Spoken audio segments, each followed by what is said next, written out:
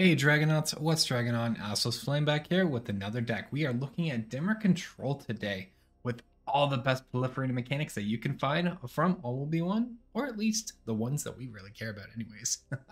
Before I get into the deck, please remember to hit that subscribe button down below to stay up to date on all the newest decks for MTG Arena. And with that, let's talk Dimir Control, or as the deck is aptly named, actually Venser Control. This deck is trying to focus around Venser Corpse Puppet here, though 2 mana 1/3 lifelink toxic 1, all about proliferating. If you proliferate, you got two modes you can choose. The first off, you can make the Hollow Sentinel legendary artifact golem 3/3, or if you do, target artifact creature can gain flying and lifelink until end of turn. So the idea with this list is Venser is down. You're going to be using proliferate mechanics, not only uptaking your opponent's poison counters after hitting them with some toxic stuff, but using the Hollow Sentinel to be created and alive for lifelink and flying to give you a little bit of extra life total to finish off your opponent and just keep putting pressure on them. What are we going to be doing for pressure? Well, that is where our removal package comes into play with this list. First off, we have got Cut Downs, fantastic 1 mana removal for any early game aggression the opponent may have, always loving 3 of this in the list. Splashing in, ironically, Drown in Ichor, sorry, target creature is going to get -4/-4 until end turn. While this is a sorcery speed removal, the secondary line we care about here is proliferate. This synergizes with Venser so well and our other toxic mechanics, so we like Drown in Ichor. For all-round purpose removal though, we do have Go for the Throats in the list. And lastly, Gix's Command, coming in for, again, delaying aggro games. You can destroy all creatures, you can force your opponent to sacrifice the creature with the highest, you can return 2 creatures from your graveyard to your hand, or give one of your creatures +1/+1 ×2, and lifelink until end of turn. So, fantastic all-around purpose tool. Our removal is going to hit a wide variety of creature targets. We don't really run anything in the main deck that disrupts hand in terms of like Duress or Dreams of Metal and Steel, as you have seen in other videos. But creature decks are really where our problem can be for us, so we need to target as many as we can in different ways that we can while advancing our agenda for proliferate to maximize Venser's usage. Now, let's touch on some other spells that we have, which is our counter magic, because these are our other ways to interact with stuff on board. We're going to be playing stuff with Toxic. Our opponent is going to get poison counters. There's a great chance that you have Corrupted, meaning your opponent is going to have 3 or more poison counters on them, which Bring the Ending loves. So Bring the Ending is like a make disappear counter target spell unless its opponent pays 2. But the key thing here is if your opponent is corrupted, the controller, so you counter your opponent's spell, they're corrupted, now it's just straight up countered. Bring the Ending is actually just a counter spell, no downside, for 2 mana on any spell you want, as long as you've dealt in the poison counter through toxic damage, which is what we're all about in this list. We're also running a couple negates, stopping non-creature spells, and reject imperfection, countering a spell. If it's countering something that's 3 mana or less, we proliferate. And a lot of stuff we're probably targeting is going to be 3 mana or less in the early game, you know, notably Fables, Thalias, Skrelves, maybe Rafine, Trespassers, Corpse Appraiser. Tons of stuff that you want to counter. And just again, proliferating is huge. You trigger your Venser, you add up the poison counters of your opponent, and it's all coming together. That's our removal package. Let's talk card advantage here. And we've got a decent amount. First off, Prologue to Phyresis. This is one of the best ways you can get the poison counter train rolling on your opponent. Not only do you draw a card, but your opponent gets a poison counter. That means all your proliferate stuff is already going to start maximizing usage after you've Prologue to Phyresis. Distorted Curiosity lets you draw 2 cards. What's great about this is as soon as your opponent has those 3, it's going to cost 2 less. So this is a 1 mana draw 2 cards for us a lot of the time. If we're running out of card to draw options, we don't have anything in hand, Deluge is a great option for this list. Looking at the top X cards of your deck, where X is the amount of mana spent, and you put 2 of them into your hand.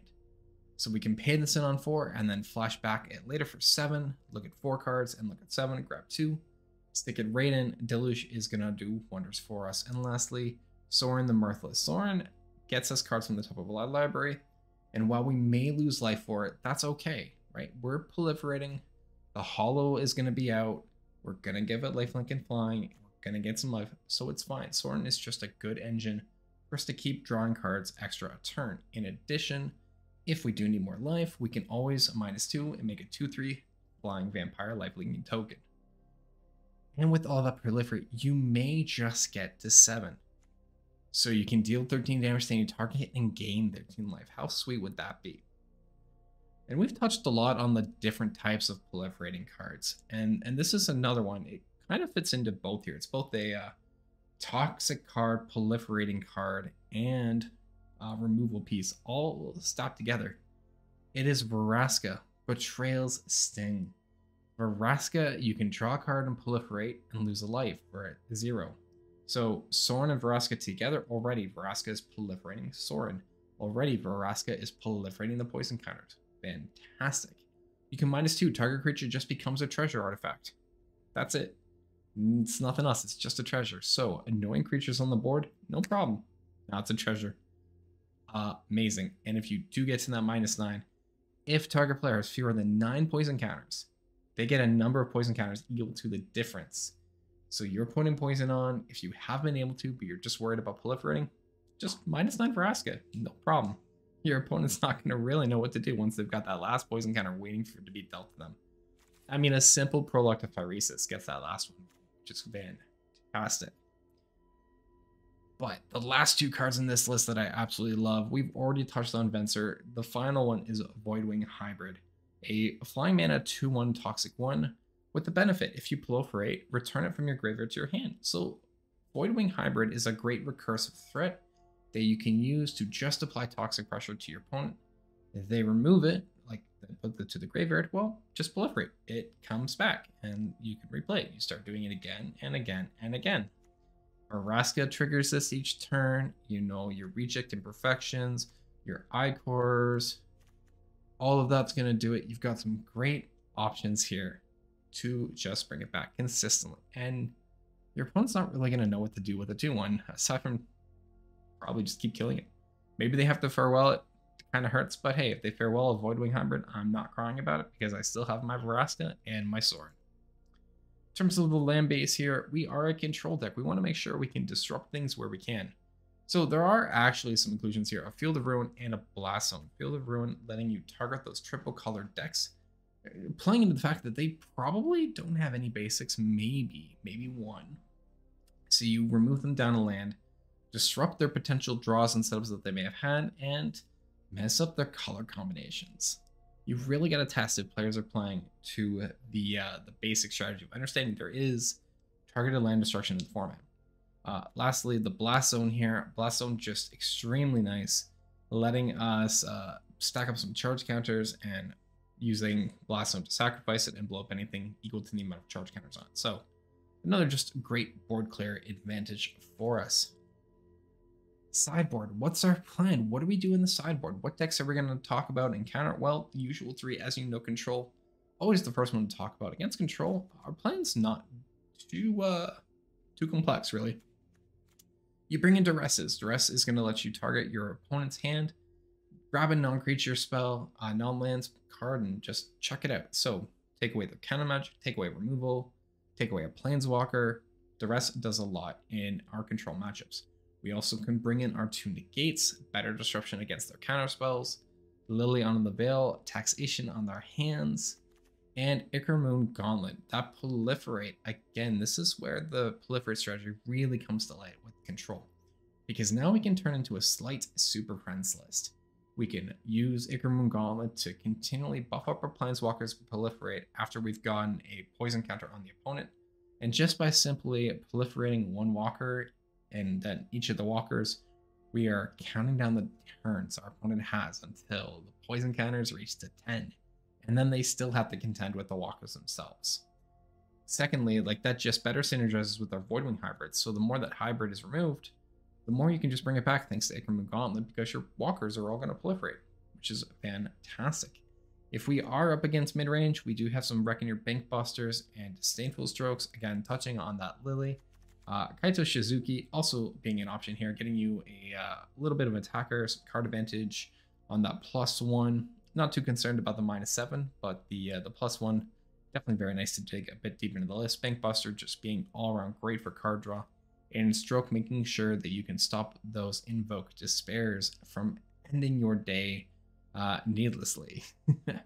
Up against aggro, not too much really to bring in against aggro, to be honest. The main deck's pretty well stacked to handle aggro between the cut downs, the go for the throats, and the Gixis command, along with the, your bring the endings and reject imperfections. So not much to touch on really for aggro. You're generally just looking more to attack for control and a mid-range.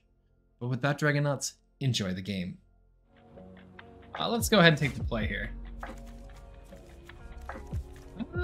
Yeah, you know what? That's fine. Can I use points for Pappy? Yeah, I don't mind, Hulberg, if you want to. They are your points, friend, so if that's what you choose, absolutely. Slow, but that feels fine. Deck Doctor A, you got it, you got it. Alright, Pappy, we can take a look at your list.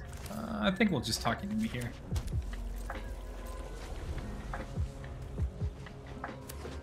Let's let me some Pappy. I just passed the turn again. Apparently we're doing control versus control. So let's try to memory deluge here. There's Urtai Resurrected. That's fine. I'm actually okay with that. Surprisingly enough. I don't really just want to like Gixis command just to do that, so I think what I'll do here is instead we'll Sorin.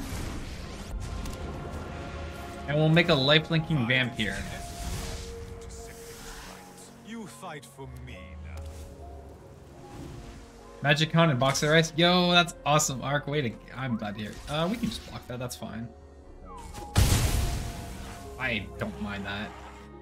Gets an Urtai off the board. I got nothing.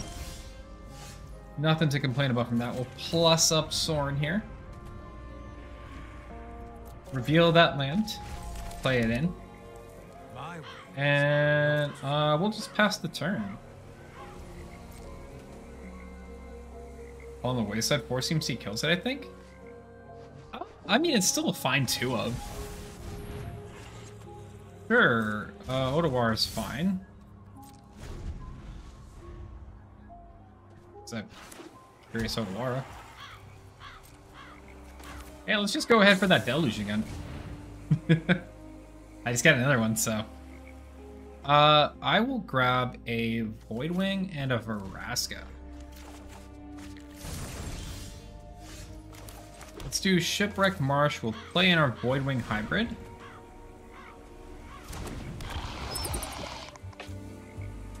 And then I'll hit next, and we'll pass the turn.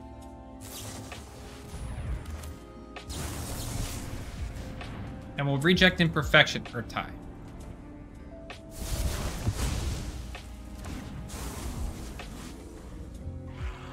And that's 2 Urtais gone. And there's game 1. So, game 1 was great, controlling the board. We didn't really get to do the infect, but nonetheless, we still got there in the end. So game 2, we are bringing in duresses, negates. Opponent is most likely on a control deck like us. We want answers to the stuff. A little bit of extra draw with Reckoneer Banksbuster, always great. And we're doing a Planeswalker package. So Ickermore Gauntlet is going to help with that proliferate on our Lilies and Kaitos, so we can get that Toxic really rolling on our opponent. Let's go ahead and see how game 2 goes. Negate into Lilies, nice, and then Sorin and Vara. I mean, that's just a good curve. I really can't complain, you know? It is Esper Legends. Okay. Good to know. Who's a good boy? Standard? Hey, awesome, Pappy. I love that name. Let's just go ahead and bring the ending of that. And I'm actually going to plan the Ickermore Gauntlet here. This is just an easy resolve Ickermore Gauntlet. We can play this a little bit slower.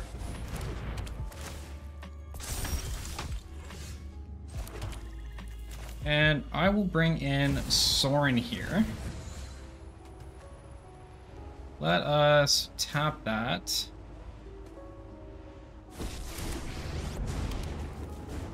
You know what? I should have, I messed up. I actually should have hit the wedding announcement. Yo, Caleb, what's going on, I friend? How you bring doing? my own army. Tried to explore firing? Awesome. Oh yeah, with Dimir Control. How'd you like it? Edict. Yeah, Edict's fine. It doesn't bother me in the slightest. Let's just go ahead and Lily here.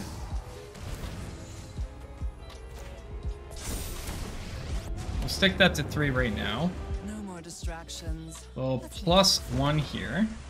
And I'm gonna get rid of the You won't land. be outsmarting me. We'll say no attacks and pass the turn. Urtai's fine. Really? You hit Lily? Fine. I Interesting. know when I'm not wanted. Well, let's go ahead and... Opponent has 2 mana open, 1 card in hand. I think I'm just going to go ahead and full on Vraska here.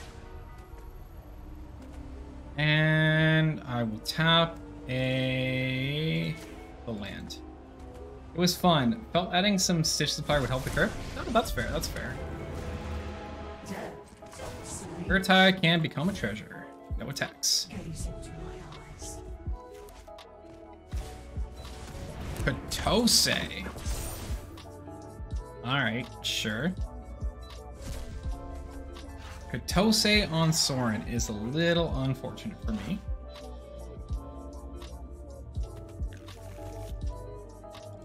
I can't cast it.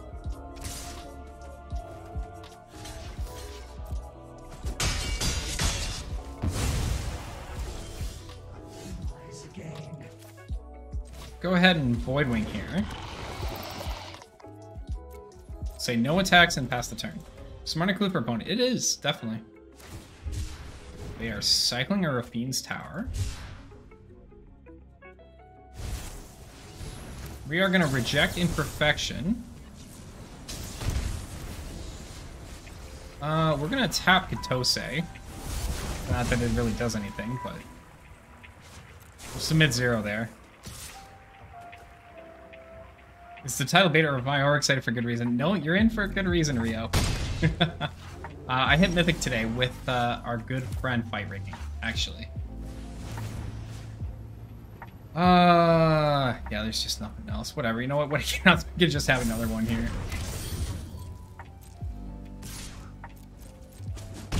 Let's, I should have attacked first. I messed that up. Oops. Oh well. Anyways, let's go ahead and negate that Sorin. Yeah, I'll just bump that up again. To the students tonight, Krebs, what's going on? Happy Wednesday. How you doing tonight? Rio, hope you're doing well. And they have another Sorin. Alright, sure. I, too, enjoy rigging shenanigans. I will show you the list after this match. You deal with this annoyance. Hey, what's going on, King Randall? How you doing, friend? Welcome in. We'll go down to 11 here. The untap thing on your stream is freaking sweet. Oh, thank you. Appreciate that. Let's go ahead and draw here. Ugh. Not really looking for lands. Go for the Throat's kind of helpful here. I think I have to go for the Throat with 3/4.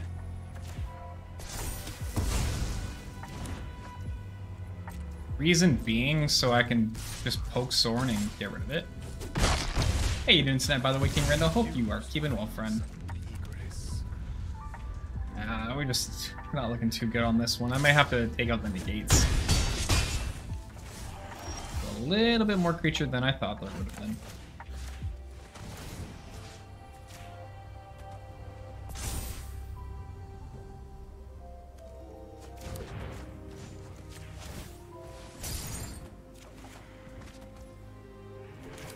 Yikes, this is just getting rough. Yeah, you got me, opponent. Alright, let's fix our sideboard here. Game 2, we got the Planeswalkers rolling, but nothing really good happened from there. We didn't hit anything. So game 3, we're going to switch things back. Now that we know it's not exactly a control deck the opponent has, we are opting to bring back in Drown and Icors and go for the Throats.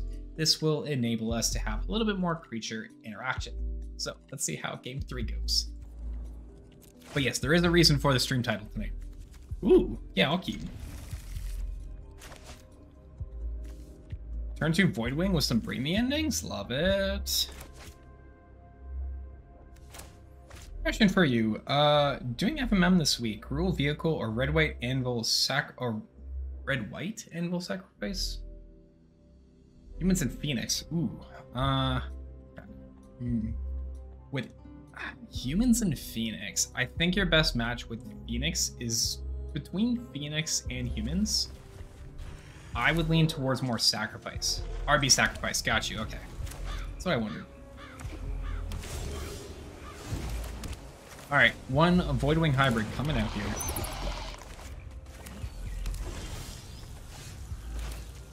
Shipwreck Marsh. Poke in for 2 and pass the turn. Bring the ending on that wedding announcement. Field of Ruin into a Voidwing hybrid. Poke in for 2 and pass the turn.